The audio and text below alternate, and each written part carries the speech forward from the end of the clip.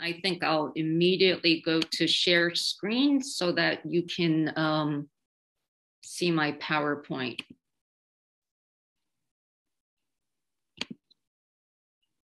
Okay. So thank you for this invitation. It's always a pleasure to speak in a new context to a different audience. In this case, I guess Columbia undergrads amongst others, rather than my normal Georgetown undergrad setting. So this talk takes me back to my dissertation topic. So that was quite a few years ago, but in more recent years, I've come back to it because the field of Buddhism and literature is really starting to heat up. I'm glad to say. People think it's an interesting and important thing to do, to study Buddhism through creative literature. So the topic of tonight's talk is the Buddhist dream tale. And the central question is, what is the Buddhist dream tale? And I hope by the end of this lecture to answer that question, but in a bit of an unexpected way, where I kind of turn the question on its head, or maybe you might say I ultimately end up ignoring the question, but I think I answer it, perhaps from a different and not expected perspective. But let me begin with a preliminary consideration and definition of the Buddhist dream tale. First, it's just important to observe that in pre-modern East Asia, references to dreams in literature are legion. It's a very common way of explaining events as well as of telling a story. So I just wanted to get that out there with some sense of the spectrum of dream interpretation. And of course, you don't have anything like Freudian dream interpretation, but you do have the use of dreams as prognostication, and often of auspicious births. So a good example of that would be the story of the Buddha's own birth, that he was conceived when his mother, Queen Maya, dreamt that a white elephant entered her side. So this dream is a prognostication of this extraordinary man being born who would become the Buddha. But it was also used as a form of medical diagnosis, dreams as a guide to, what's ailing the patient. They were seen as messages from spirits and experiences of the soul when separated from the body. So the last interpretation of dreams would be within the realm of shamanism, and the idea that shamans can also both be occupied by spirits, but that their soul can leave the body and experience otherworldly realms. Okay, there's also the idea of the dream adventure tale that can be found both in Europe and in Tong, China. And this is a much more narrowly defined kind of dream narrative, where there's a threefold structure in which the protagonist, usually a male, well, always a male, has a certain vision of grandeur. He conceives a longing about achieving success, whether in politics or in love, and often it's both. And then he falls asleep and dreams that he attains all the goals, that he's conceived in his waking state. And there's the temporal illusion of time in that usually in the story, before the man falls asleep, some event begins, like a candle is lit or a pot of rice is set to cook. And by the time he wakes up from the dream, he sees that the rice has just finished cooking, or the candle has finished burning down. So in other words, within the dream, he lives a whole life, but upon awakening, the time measuring device demonstrates that only a short amount of time has passed in which he's dreamt of a whole life adventure. So this is one very narrow way of defining the dream tale. But I'm going to go somewhere in between this very broad and very narrow view of the dream tale and define the Buddhist dream tale as a combination of both Taoist and Buddhist teachings to create a frame tale that is a story within a story. And the dream is that story within the story. And the protagonist passes through an entire life, wakes up from the dream, and then awakens to realize the vanity of worldly desires. Now, in some ways, this is very close to the dream adventure tale, but there's not necessarily a time measuring device. And I think in Kuunmong, the dream of the 9 clouds, you don't have that element, the time measuring device, when Xiaoyo or Seong wakes up from his dream. And also in the Buddhist dream tale, you can either have a dream in which the protagonist attains all his worldly desires, or he attains it initially, but it goes bad. So I'm going to give you an example of both. Now, before getting into Kuunmong and another dream tale, I want to briefly consider the rise of classic fiction in China and Korea. And of course, Kuunmong, the 9 Cloud Dream by Manjung, is, I think at this point, considered the first full-length work of literary fiction in Korea. I know there's some debates about the novel Hong Gyudong, but I believe currently it's believed Hong Gyudong was actually written in the 19th century, which would make Kuunmong the first full-length work of literary fiction in Korea. And I want to consider the status of classic fiction, especially in relation to Western understandings of fiction and the novel. Okay, so in the modern context, the novel is defined to be a creative work stemming from the mind and inspiration and imagination of the individual author. And the emphasis here would be on individual authorship and the author's own creativity and genius and originality. Okay.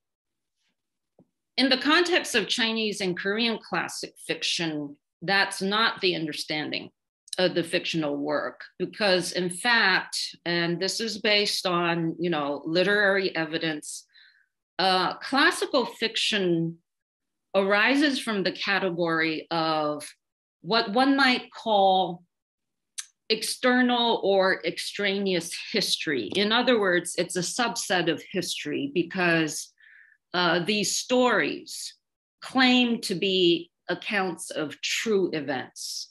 And they're accounts of unusual or even occult and wondrous events that are not included in the official historical records.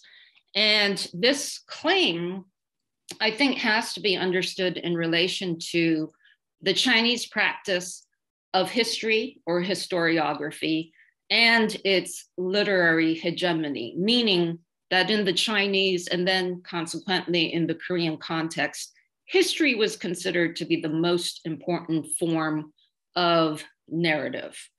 Why? Because history was didactic. First of all, histories focused on dynasties, the rise and fall of political dynasties. It focused on documenting the actions and personalities of the leaders of those who established the dynasties, and also the final and last rulers of the dynasty, with the idea that this kind of history or historical narrative would teach people how virtuous men rose to power and men who lacked in virtue lost power, thereby ending their dynastic lineage, as well as, their own personal hold on power. So in contrast to this, actively fictive works were seen as, one might say, not worthy focus, because the emphasis was an account of true events so that we could learn its political as well as moral lessons. So I'm going to go back to the Korean context to see how they followed this value system that saw history as the most important brand of narrative. So the Samguk-sagi, or History of the Three Kingdoms, is modeled on the grand historian Sima Qian of the Han Dynasty and his historical records known as the Shiji. And the Samguk-sagi as a kind of history, a political history of the Three Kingdoms period, now comprises the oldest surviving chronicles of Korean history, and it covers the 1st century before the Common Era to the 7th century of the Common Era, covering the kingdoms of Baekje, Goguryeo, and Shilla, before the unified Shilla period in the 7th century. This text was compiled based on older dynastic records in 1145 by Kim Pushik, who was a government official. So, notice this. This is written as a public document within the domain of public history, right, for political purposes. And correspondingly, this document or record was ordered by King Injong of the Goryeo dynasty, essentially as a way of sort of bringing these historical records up to his own period so that his own dynastic activity can be legitimated as based on his own virtuous rule. Okay, so you have the Samguk-sagi, but a century or two after that, actually about a century later, you have the construction of this other text, the Samguk-yusa, the Legends of the Three Kingdoms. And so these records are in that category of a kind of leftover history, the history of really interesting, marvelous, strange events that are not included in the official historical records, but needs to be documented, right? Because it's history as well. So Yusa, these Chinese characters, have the connotation of leftover matters, right? But it means it's still history, right? But it's not political history because they're records of strange and wondrous events. And chuanxi is the Chinese term for this category of records. So as an example, the Samguk-yusa includes the legend of Tangun, who is the legendary founder of Korea's first dynasty way back in 2333 before the Common Era. And, obviously it's mythological because it's the story of how Tangun was born of a bear who was turned into a woman because she stayed in a cave and ate nothing but mugwort and garlic as instructed by the Son of Heaven. And then she married the Son of Heaven and they gave birth to Tangun. So certainly qualifies as a strange and wondrous event. And look at this, it was compiled by a Buddhist monk. So Buddhist monks in East Asia seem to have always been very active in compiling these kinds of stories that eventually led to the rise of fiction. And I won't get into the reasons for that right now, except to say that Buddhist monks thought these sorts of stories were really useful for illustrating Buddhist teachings. But I just want you to keep that identification or close association in mind: Buddhism and legendary narratives. Okay, so from the Samguk Yusa, I'm going to give you an example of the most famous Buddhist dream tale, because the Samguk Yusa includes lots of stories about Buddhist images and temples and the unusual events associated with them. And the tale of Choshin the monk is, I think, one of the most well-known stories from the Samguk Yusa. In fact, I know that there was some decades ago, a TV movie was made of it in Korea. But let me give you the basic storyline there. Okay, so there's this young monk named Choshin, and he falls in love with the magistrate's daughter, who's engaged to be wed to another man, all right? And so this creates much suffering and heart pangs for Choshin. So he prays to Guanyin Bodhisattva, Chinese known as Guanyin Bodhisattva, the female Bodhisattva that's so important in Chinese, Korean, Japanese Buddhism. So he prays to an image of Guanyin Bodhisattva. The daughter appears to Choshin and says, actually, I'm in love with you and I want to be with you. So they run away together. They live for 50 years and have 5 children. But over these decades, the couple fall into poverty to the point where their son dies from starvation and their daughter is reduced to begging, to trying to keep the family alive. So the couple decide to part ways to I don't know, I guess divide and conquer. I'm not sure what the logic is. And at that moment, when Choshin is really in the throngs of the grief and pain of what his family is come to, he awakens from his dream, okay? And you have the time measuring device. The burnt stump of a candle shows that only one night has passed, right, in the temple when he was praying to Guanyin Bodhisattva. But the story says that Choshin's hair turned gray in the course of the night, signifying that he has indeed lived or experienced a lifetime worth of events. And I want to focus on the concluding poem of the tale of Choshin as a way of getting at the meaning and the purpose of the Buddhist dream tale. So the poem says, to assess one's self-cultivation, first make the mind sincere. Widowers dream of beautiful women, thieves of hoarding treasure.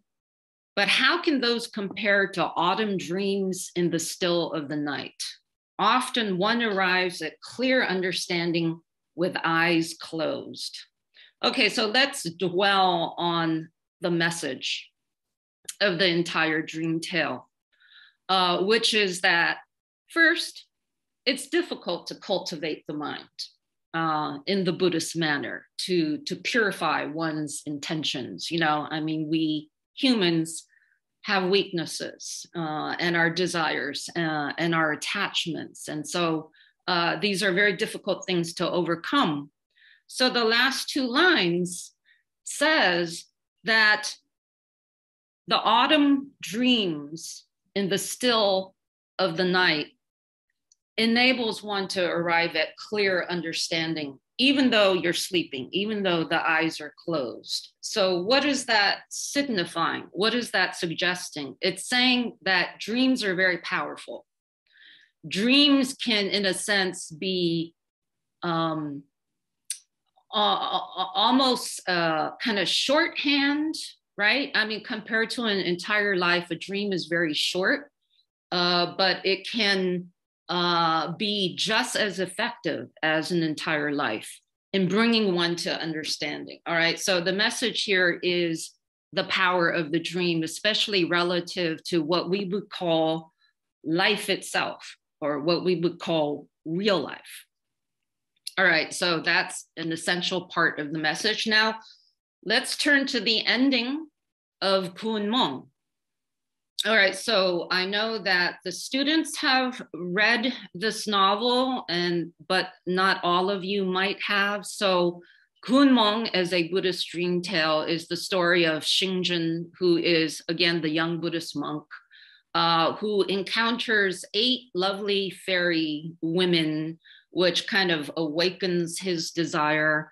And so he has a dream in which, in contrast to Choshin, all of his dreams are fulfilled, both politically and in terms of love. So he ends up with those 8 fairy maidens as his wives and concubines. And plus Xingzhen, known as Xiaoyou in the dream, comprise the 9 clouds of the title of the novel. But even for all his success, at the end of the dream sequence, Xiaoyou feels this kind of sadness, feels a kind of pathos, if you will. And when his lovely wives and concubines asks him, "Why are you sad?" he says, "Well, I realize that despite all the success, it's so brief."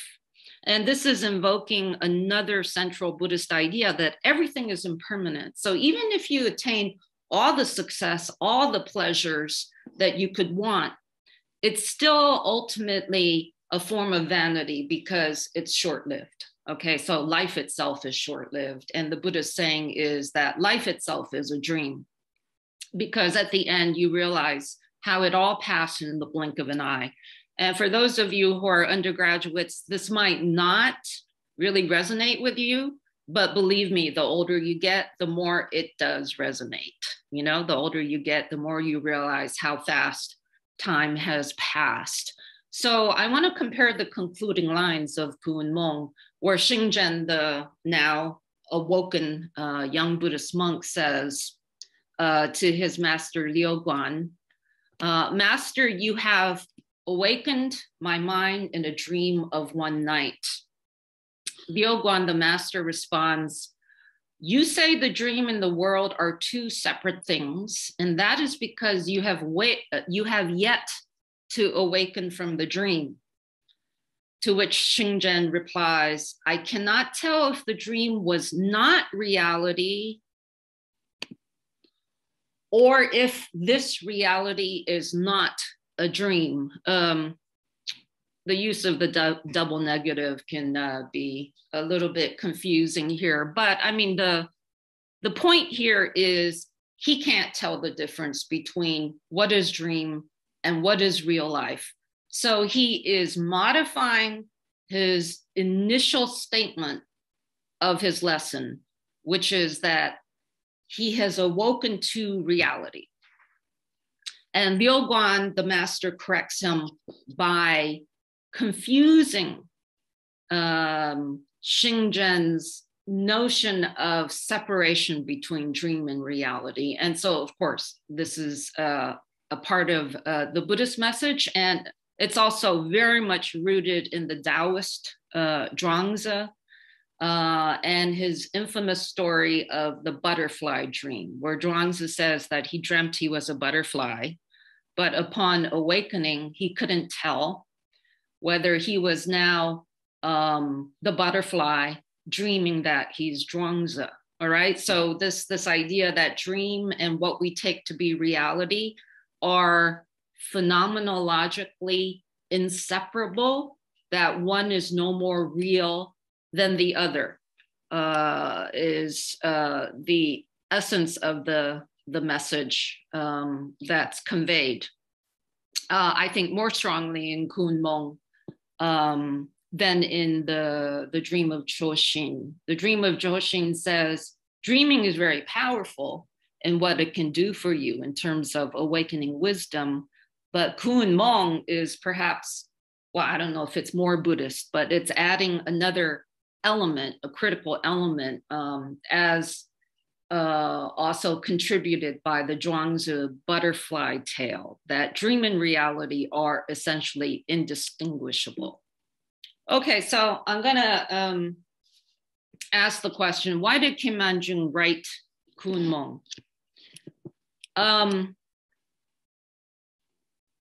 Finkel, the translator of the Nine Cloud Dream, whose translation I assume you read, suggests that part of what Kim Manjung is doing is he is idealizing court life through the dream tale in a way that kind of mitigates or makes up for Kim Manjung's own much more difficult historical experience of court life.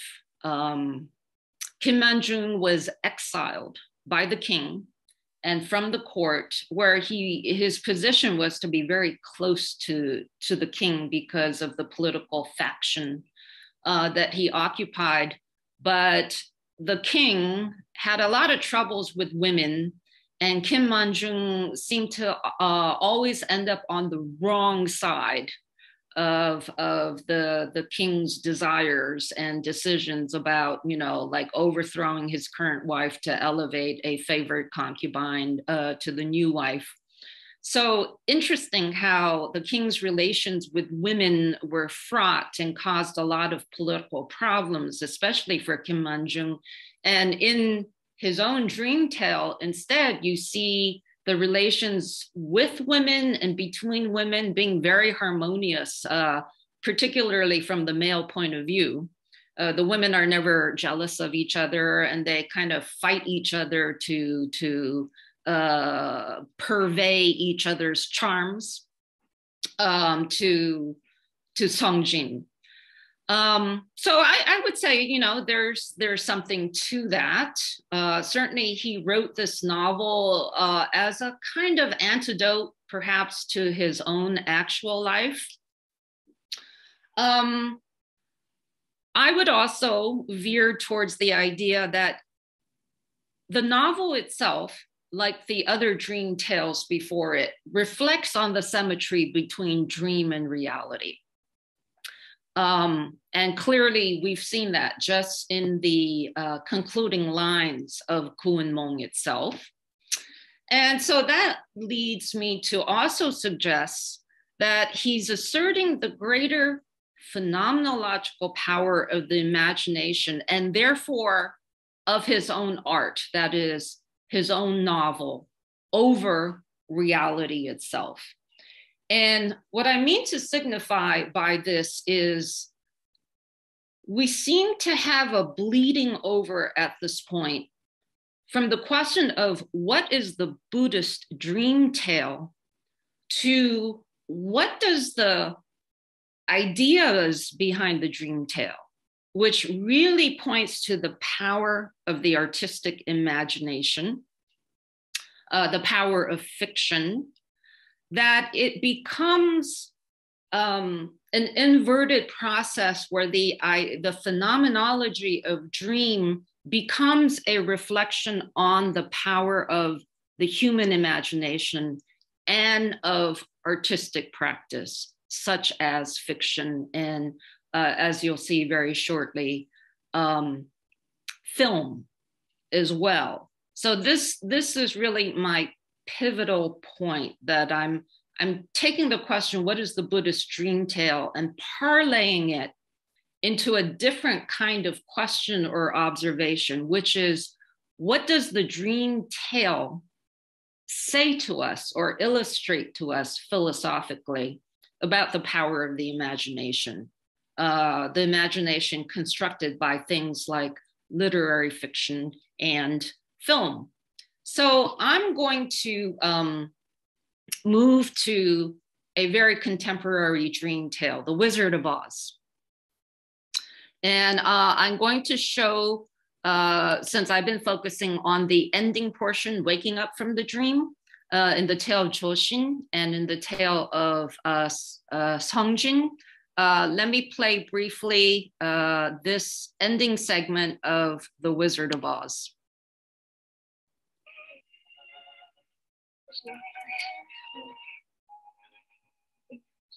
Wake up, honey. There's no place like home.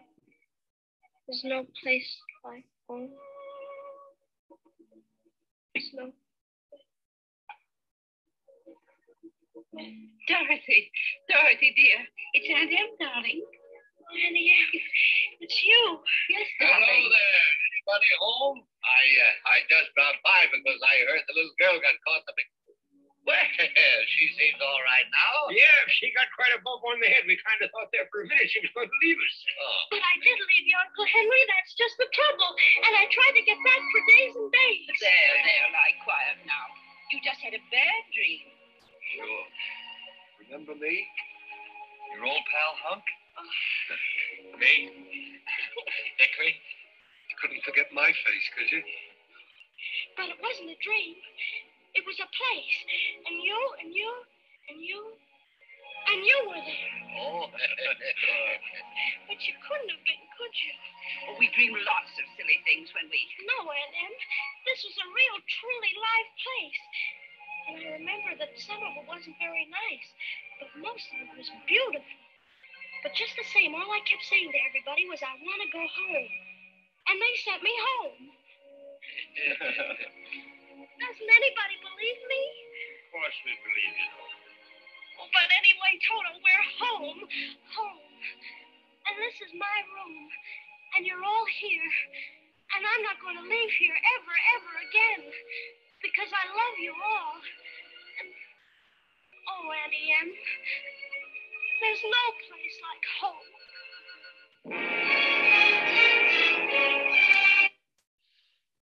Okay. Oops. All right, so juxtaposing this scene with the bits of text we examine from the Korean sources, you can certainly see a thematic similarity, I hope, or convergence in their discussion, in Dorothy's discussion about her dreams, where you have the skeptical onlookers who are kind of chuckling about her confusion about her dream, but Dorothy insisting that it was a real place, right? She talks about, she talks in terms of the reality of her experience. And the way the movie concludes, it also suggests that as a result of the dream, her initial desire to find a place over the rainbow, right? To go somewhere other than she is, which is that very black and white or sepia toned location of Kansas, is something that has been fulfilled. And because of the power of the dream, she's now on the other side of that desire. All right, so you can see those structural parallels. Does that mean that The Wizard of Oz is a Buddhist dream tale? Well, let me, before tackling that question, get to some analysis of The Wizard of Oz from a current, I guess, scholar of film.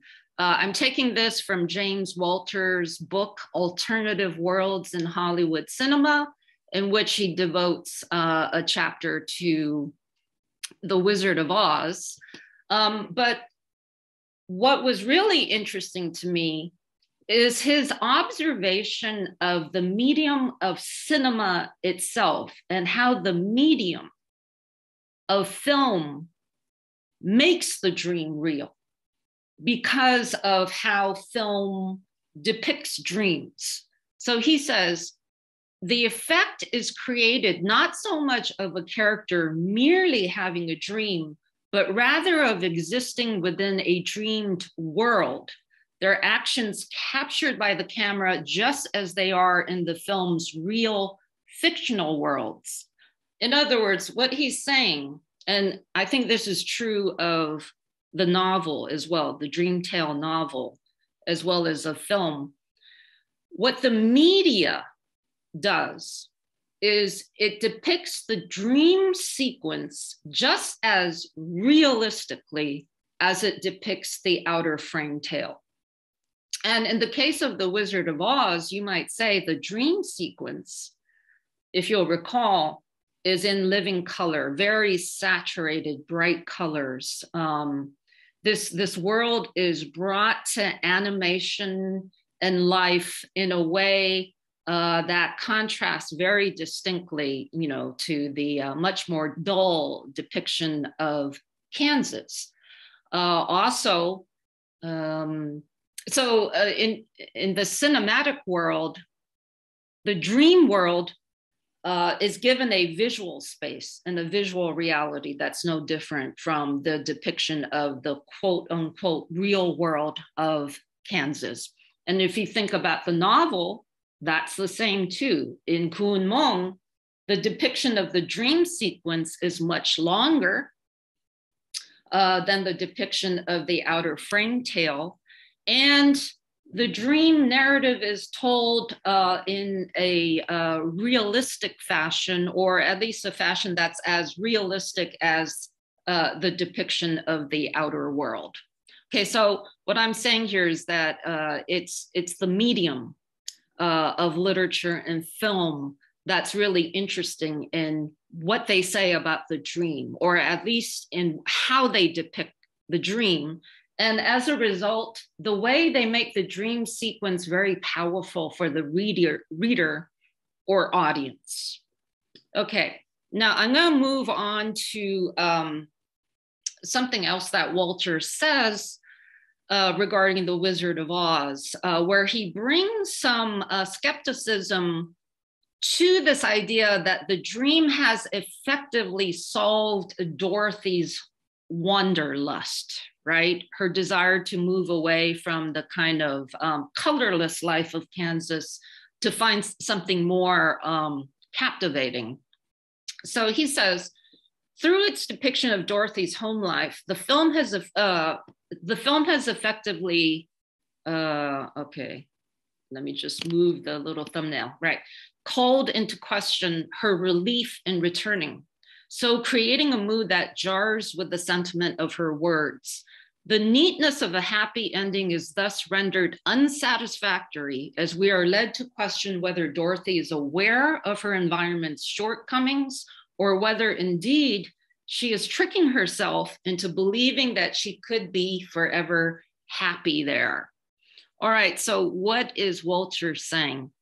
He's saying that, and this is his reading of the film and that scene that we just saw, where he feels that Dorothy's relationships in the land of Oz with the Scarecrow, Tin Man, and Lion is much more fulfilling, much more warm than her life and relations in the real world of Kansas.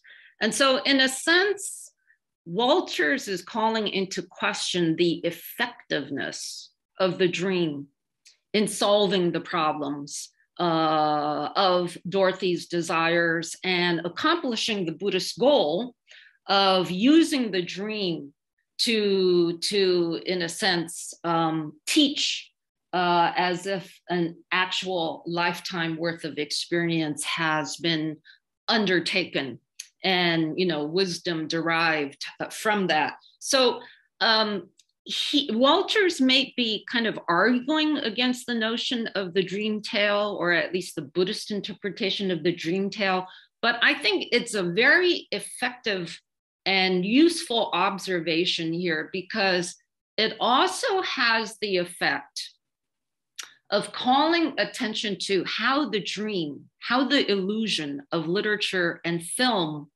is itself what is so powerful. And this comports with a fundamental Buddhist message about the illusory nature of our own lives and what we take to be reality. And so in order to, I'm having this problem again.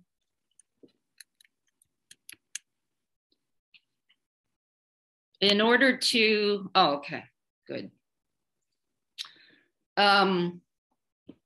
Demonstrate how the movie itself of The Wizard of Oz expresses a self-awareness of its own medium. I'm going to show you the scene in which Dorothy transitions from the land of Kansas to the land of Oz. And I'm not going to show you the whole clip. I'm going to fast forward to the critical portion. You don't suppose she could really be sick, do you?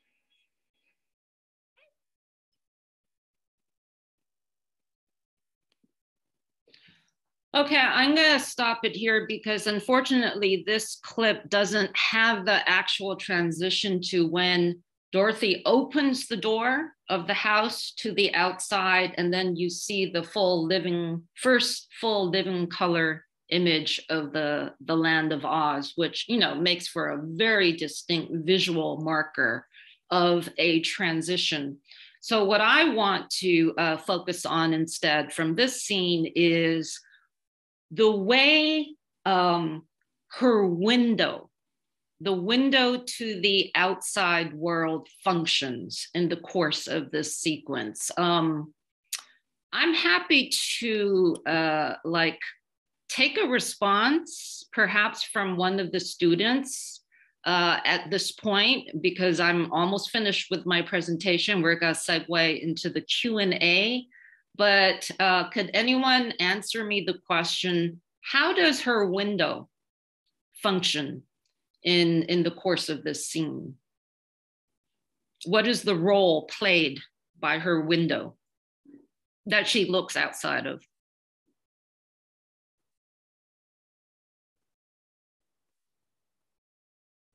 Any response?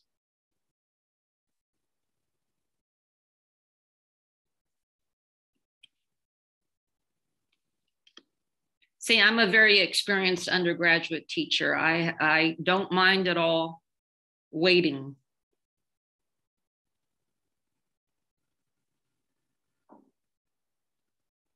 If anyone's like raising hand, I can't see. So I would just jump in.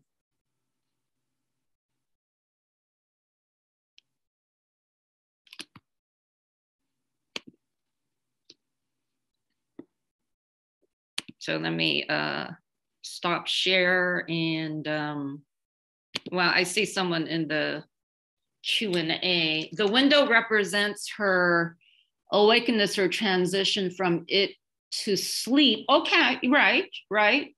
That is true. It is a transition to sleeping and therefore to dreaming. So I think it is a prelude to what is going to unfold as the dream tale. And I think perhaps even more specific response can be given to that. Okay, so I have another response here. I'm not sure, but I guess it works as the border between the dreaming and reality. Yes, I think that echoes what was said before. Oh, I see. Okay, that's why you're not able to speak. Okay. Oh, I guess I need to look. Yeah, I'm looking at the Q&A. So does well, okay, just in the interest of time, let me provide what I think is the right answer, but it's my interpretation. The window functions as a movie frame. So in a sense, Dorothy is sitting in her room and she's looking out the window and she's watching a movie. And so that scene is a prelude to the movie of the dream that we're about to see. It's a transition to that dream / movie. And what that scene is signifying and underscoring is you're watching a movie. And so is Dorothy. She's watching a movie. So you see the movie and the dream are really interchangeable. They're coeval. They're the same thing. So if in the Buddhist point of view, a dream has so much power to liberate and has the same phenomenological status as life experience, then what is that saying, right? About the power of art. Okay, so let me go to my final slide.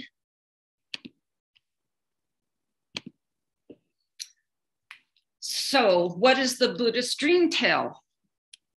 Revisiting this question. Okay, so in what way is The Wizard of Oz Buddhist, given that the original author, L. Frank Baum, and the screenwriters, and there were many screenwriters that went into constructing the movie. As far as I know, none of them were self-consciously professing Buddhists, although I have heard that Frank Baum was a theosophist. I tried to pursue that a little bit. I couldn't find much discussion or evidence of it, and I won't get into what theosophy is here, but it was a kind of updated 19th century Buddhism plus modern science kind of new form of Western Buddhism. But for the time being, we'll say, there's no known intentionality on the part of anyone associated with the original story or the movie that, we're constructing a Buddhist dream tale. All right. So given that we can't pursue that route, I think what I want to suggest is we have to ask a different question and make a different kind of observation, which is that the artistic media of literary fiction and film themselves as media instantiate the Buddhist observation about the power of imaginary worlds. Now, whether you label that a Buddhist insight or just a normal insight that movies are powerful, novels are powerful, so powerful that a lot of people seem to have a problem distinguishing between what they saw in a movie or TV series and what is in fact real. You've probably heard stories of that kind all the time. So it's not just a Buddhist observation, but I think it's through the Buddhist filter and Buddhist lenses that we can make more specific sense of and a case for the religious seriousness of such art that initially in the East Asian context, purely imaginary works were seen to be, if not frivolous, or frivolous at best, and at worst, right, corrupting of morals. You find this critique of imaginary literature in a lot of cultures, that it's frivolous, and they talk about juicy stuff like sex and love and people who behave badly. And so we don't want that around. But it's in the context of the Buddhist observation about the illusory nature of life and the power of illusion to nevertheless reflect on the illusory nature of life that gives legitimation and sanction to these, what we might call, certainly in this day and age, purely secular pursuits, secular literary or artistic pursuits. The captivating nature of fictional worlds can be a powerful antidote to suffering when coupled with the realization of the illusory nature of reality itself. Okay, just a brief summation of this idea. Sort of, if life itself is an illusion, it is full of suffering because our power of imagination is constricted and anemic in ways that have been cultivated by general society. There is a failure of the imagination in our own lives and in what we take to be kind of non-negotiable reality.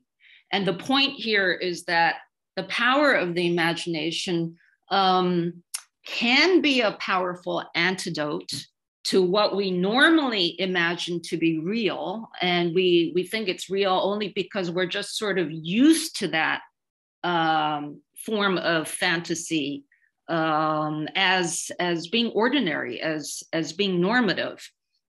So this idea that you're going to fight illusion with illusion, right? But a more powerful, compact form of illusion that also leads to, greater compassion and ultimately more happiness. Now, relative to Walter's, I guess that was my final point. Relative to Walter's observation that once you wake up from the dream or once you finish the novel, that might make you feel good and imagine a better life, we find that we go back to our ordinary depressing lives. And yeah, that might often be the case, but there's a whole other argument to be made here about the use of artistic media such as film and fiction ritualistically, in a ritual sense of activating a kind of cosmic time in which you can hone more skillful habits of mind and perspectives on the world that eventually bleeds over into what you think of as your ordinary depressing everyday life. So I'll leave it at that since we're right at about the hour mark, and I hope to take your questions about any of this, which I deliberately leave kind of open-ended so that perhaps people might want to argue back and say, well, what about this, what about that, and so forth. But thank you for your attention. I think Professor Zhou for really a great and insightful lecture. So you can ask a question by using a function there, like a raise a hand or a chat or a Q&A. So you can type there, or if you want to really speak your question yourself, then you can raise hand function. You can use raise hand function. Professor Kim, are you going to do the moderating, the calling on hands, or the asking of question that perhaps, just to be consistent?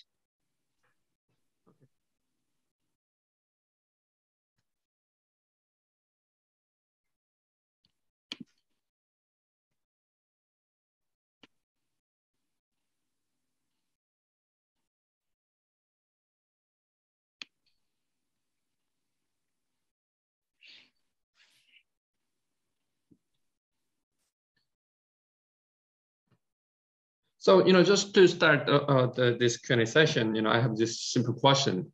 You kind of argue that this novel or this literary work could function as a kind of, a tool to give this idea for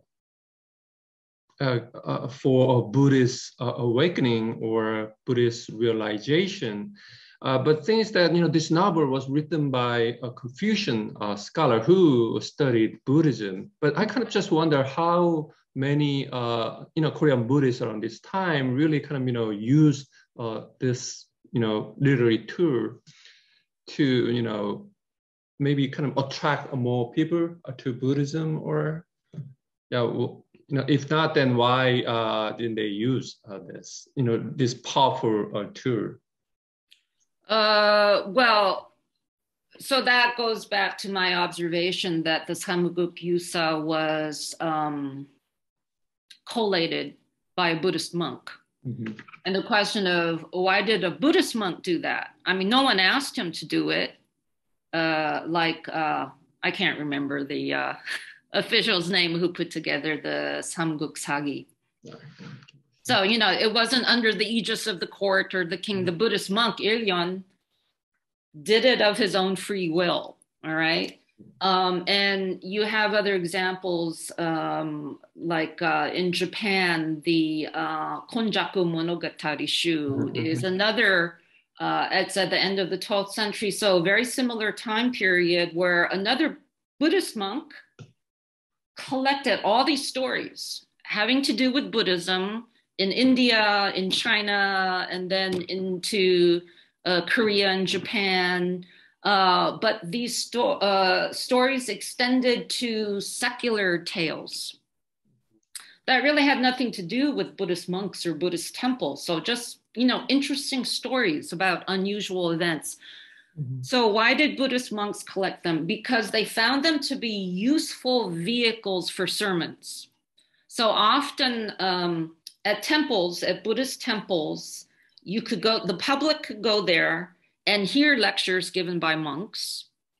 And often in the course of these lectures, monks would tell stories because they're very engaging, right? And these stories also claim to be accounts of actual events. A lot of these stories are designed to prove the supernatural, wondrous powers of Buddhist images and temples, or to just simply tell the story of its origins. But the whole point is to engage, to be engaging. So they were used by Buddhists. Mm-hmm. So, but I think there's a difference, maybe you're pointing to, between writing a Buddhist dream tale as opposed to collecting or telling and repeating them. Mm-hmm. And Kim Manjung was a very high-ranking Confucian scholar official. Why did he, of all people, turn to writing a Buddhist dream tale? Well, okay, so I think it had everything to do with those moments when he was disaffected with the whole Confucian-based political and moral system because he suffered for it, right? He was in exile. Mm-hmm. And Buddhist and Taoist thought have always functioned in the East Asian context as the alternative ideology to Confucianism. And just because you were a good Confucian and educated in the Confucian texts and passed the examinations, the state examinations, which required knowledge of Confucian teachings, doesn't mean that you didn't know the Buddhist texts. If you were educated, you knew both.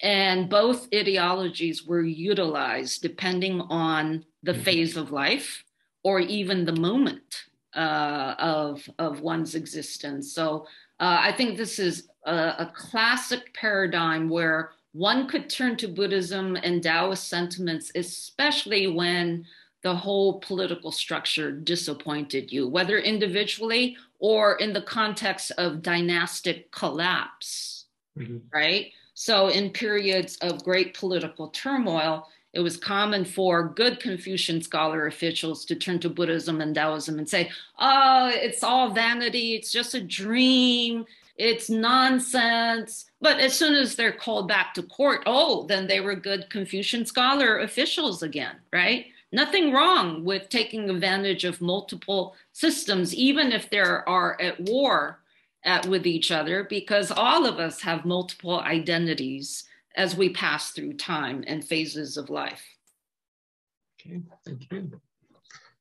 So any question? Again, you can use chat function, Q&A, and raise hand function.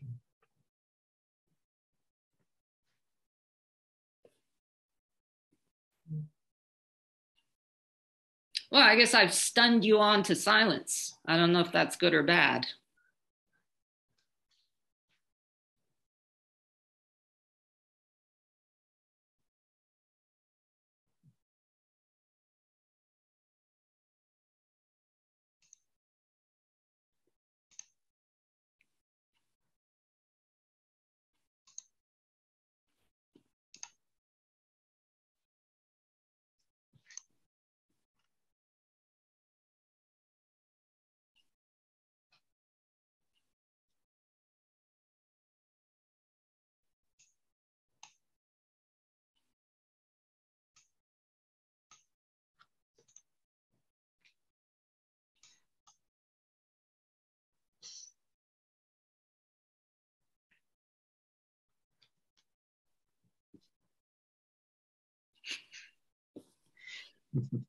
Yeah, just shy or.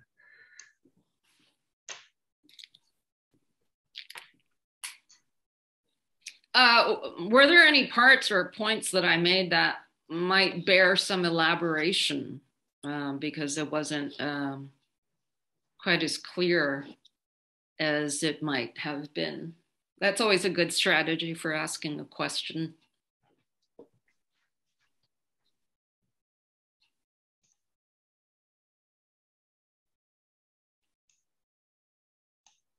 Maybe I could throw a question out, just to the audience. What do you think of the idea that art can be so powerful as to actually maybe reform our thinking and even our practices? For example, what do you think of the rom-com? Which, a lot of people, I suppose females in particular, or so that's the reputation, are drawn to. And it's a pretty recognizable formula: boy meets girl, or girl meets girl, or boy meets boy, and then, loses a girl or a boy, and then gets them back because very difficult issues that arise have somehow just so eloquently and so easily been resolved in the course of 2 hours. If you're familiar with Jerry Maguire, the Tom Cruise movie from some years ago now, I guess back in the 90s, he had this famous speech to Renee Zellweger: you complete me, you complete me. He's been a total ass up to that point, but he gives that nice speech and then it's happily ever after, right? You might say it's not very realistic. Do you think there's any benefit to such movies? Or is it just really a great example of how such, fiction is really nothing but an escape mechanism? It's just like a nice way of living in a different reality for a couple of hours, but there's a clear line of demarcation between that and real life. Or would anyone argue, no, it does more than that? Okay. Jack says, the Cloud Dream of Nine offers a sudden deliverance of the knowledge that dream and reality are so similar, but it doesn't feel like a mystical realization, even with all of the magic the stories contain. Do you think this is just because it's culturally grounded in spiritual and social beliefs of the time and therefore relatable? Well, I assume you're talking about the kind of non-realistic mythological nature of the story, where you do have magic and a lot of mythological elements to the tale. I mean, yeah, this is nothing like a modern novel. It's not psychologically grounded. It's not relatable in terms of having a realistic type of experience. That's definitely true. And so it might be more difficult for us to feel like, you know, the dream functions, I don't know, in a way that helps to enlighten us or give us insight, wisdom, and so forth. And yeah, I think it has very much to do with literary style. And yeah, I mean, that's a matter of pre-modern versus contemporary modes of narration and so forth. And so if Kuunmong is not quite as relatable, that's why I move to contemporary film and stories, because I guess they're styles that we're used to, but you know, films have so many different genres, like rom-com. Despite its lack of realism, one might say, a lot of people like it. They relate to it. You know, they're responsive to it, whereas a lot of other people can't relate to it. So I think you have to make allowances for different kinds of narrative styles and even genres. And I don't think my argument about the power of the medium hinges on those issues, because I don't mean to say that every novel and every film has an equal impact on you. I think individual taste does matter. And we all have, you know, like differences in what we find truly resonant with us and what we don't. But that doesn't subvert what I suggest is the power of the medium in and of itself. Okay, so Jungha Yu says, I enjoyed the comparison between Oz and the Buddhist dream. Seems there's more dichotomy in the story of Oz, since their happiness and sadness. In Kuunmong, do you think Manjung intended to make some dichotomy between Buddhist and Confucian ideas intentionally? Well, I think Kim Manjung, in writing the novel, is definitely overtly turning to Buddhist tropes. But in the course of the dream, he's idealizing a Confucian life, but I think perhaps trumping that idealized Confucian life by this process of waking up from the dream, or realizing at the end of that Confucian life that it too is merely a momentary, illusory phenomenon that reverts to, you know, impermanence and temporality.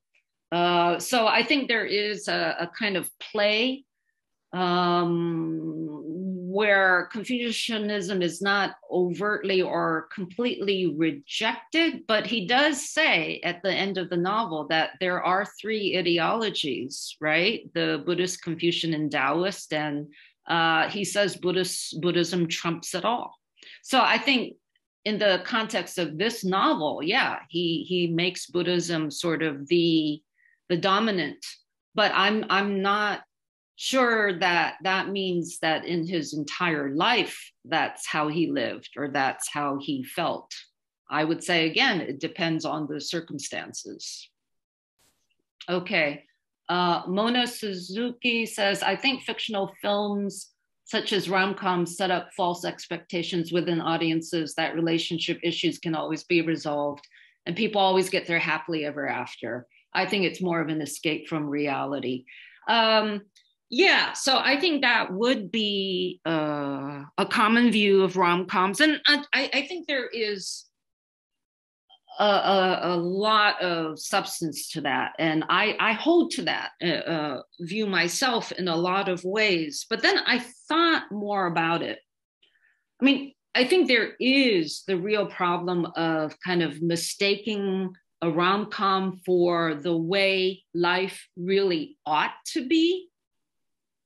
And I'm not saying that that doesn't happen, but I would say most people who enjoy this genre of film understand that in some ways it's escapism and real life doesn't work like that. So in some ways it's like indulging in a wishful fantasy, knowing full well what you're doing. I think that's where the power of the medium lies, because when viewed in that frame of mind, I think it's more than just an escape from reality and just kind of giving into wishful thinking. I think it can be a way in which you emotionally cultivate your own ability to overcome the kind of obstacles that are being depicted in these movies. So I've noticed something about myself in watching some of these movies. I think some are well done. I think others are just, you know, it depends on the quality of the production and acting and all of that. But I'm aware of myself wanting, you know, the characters to get past their problems and kind of celebrating along with them when they do inevitably, you know, overcome the difficulties and love conquers all. I think we have a tendency to dismiss that satisfaction and that experience that people go to the movies for over and over again to experience. We dismiss it somehow as being frivolous. I would ask, does it not inform and even perhaps, you know, not necessarily in dramatic ways and not to the same degree for every person, but does it not cultivate in us? It's almost like a training ground so that when we face our own, you know, interpersonal obstacles, that one can sort of act with these ideals in mind. And I think that's why it's very important, you know, this question of what is depicted in a movie. Not to say that everyone should be good and all problems should be overcome, but these dramas do train us to see, feel, and ultimately act in certain ideal ways. Movies have that power over us, which is why we should be aware of it. But I think the Buddhist insight here is that being aware of it, you can use it. You can use it skillfully, because it certainly can be used unskillfully. But the point is the power of the imagination and that ritual context of illusion in actively shaping dispositions and personhood. I don't know how long we should go, Professor Kim. There's more questions. Should I? Yeah. The next one. Yeah, just one more question. Maybe then we can kind of wrap up everything. Okay. Yeah. So the Sarah Moon says, I've read criticisms of Nine Cloud Dream where some argue that the spiritual journey seems too lighthearted without any scorching conflict or contrasting evil. Yeah. Key elements that are lacking for the novel to be considered an Eastern form of Bildungsroman.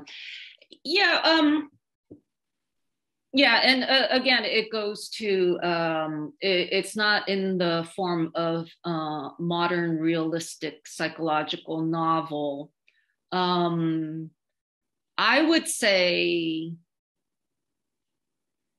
I guess these are relative assessments, but compared to something like, I don't know if you're familiar with the 18th century Chinese novel, The Dream of the Red Chamber, which is another Buddhist dream tale. Very long, 5 volumes in the Penguin Classic edition, and is considered one of the, if not the masterpiece of Chinese classical fiction. And yeah, I would have to say the literary quality of that novel is superlative. And what it does is, in the outer frame, it's very mythological, incorporates, natural, classic Chinese myths. But the dream tale portion is so realistic that most Chinese scholars of the novel, and there's like a whole discipline dedicated to the study of this novel, is convinced that it's a veiled autobiography by the author, because historically it's just so realistic and such a good documentation of the nature of, aristocratic life within the Qing dynasty. So, in terms of my personal assessment of Kuunmong as a literary piece, yeah, I think, compared to what we expect of it, yeah, it's lighthearted. It's right, psychologically not very kind of involving, and the characterizations are not at all kind of individualized. So again, it's up to you. I think any work of art, as with any film, whether it moves you, whether the style speaks to you or not, are very kind of personal sorts of issues. I feel like I don't want to leave Jack out here. He has the last question here. I think some people might argue that while rom-coms are a nice escape from reality and can lighten our emotional, psychological burdens, mm-hmm. they can negatively affect societal expectations. I wonder if there were readers of the Kuunmong who resented the peace Soonja achieved at the end through his dreaming. I'm not sure what resentment might entail here. Maybe kind of, it doesn't seem realistic would be more of the critique. Like with the rom-com, it's not very realistic. It's so easily done. And yeah, I mean, I guess many people would have that criticism. I think it's useful to remember that there is this structure of the dream tale. So, compared to previous short story versions of it, this is much more elaborate, and even brings in historical elements such as the campaign against the Tibetans, right? That the dream character of Xiaoyu undertakes as one of his many political successes. So have to look at it in the context of what came before and after. Actually, there's a final question in Q&A by George. Okay. It's kind of related to Jack's question. That's how this literary work can have a success or a failure. It kind of depends on the readers or audience, right? Mm-hmm. So that's kind of. Okay. Do you think of the indulgence of the text undermines the instructiveness of that kind of moral teaching in the end, complements it, enhances it? You mean indulgence in the sense of it depicts all the satisfaction of these worldly desires, and that kind of trumps, the relatively anemic, outer frame tale of, Seong wakes up and realizes that this was all vain, illusory, whatever satisfactions, but you want to say no, that's where the interest lies, right? I'm getting that that's the sense of the question. And if it is, I would say, yes, that's exactly the point. That's exactly the point, that you notice in yourself how susceptible and how responsive emotionally you are to a work of fiction. And therein lies the Buddhist religious lesson, our susceptibility to fiction. When we notice that at the hands of a overtly fictional work, I think that leads to the realization that what we think to be, in contrast, real, like ordinary life, is also us being susceptible to and giving in to illusory fictional constructions. And that leads to the question of making choices about what forms of imagination we choose to accept as being important and productive.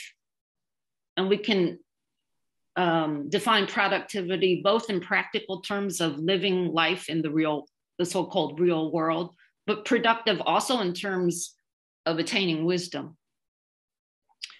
So that's the key point. Reflect on your own responsiveness to works of the imagination. It is a problem if you can't understand or recognize the fact that it is a work of the imagination, right? But the ultimate endpoint is that it's all a work of the imagination. And therefore you have choices and you have the responsibility of deciding what kind of imagination you're going to act upon. And I would say that when you look at current affairs, current political contexts and events, that they all can be attributed to people acting on their choice of imagination. So I will end it there. Okay, I'd like to thank Professor Cho again for a great lecture, and then answering all these questions, and also I'd like to thank you all for joining this great Zoom talk today. So thank you again. Thank you for your questions. I know that you were just deep in thought, thinking, deep thoughts, and that took a few minutes. So I thank you for them.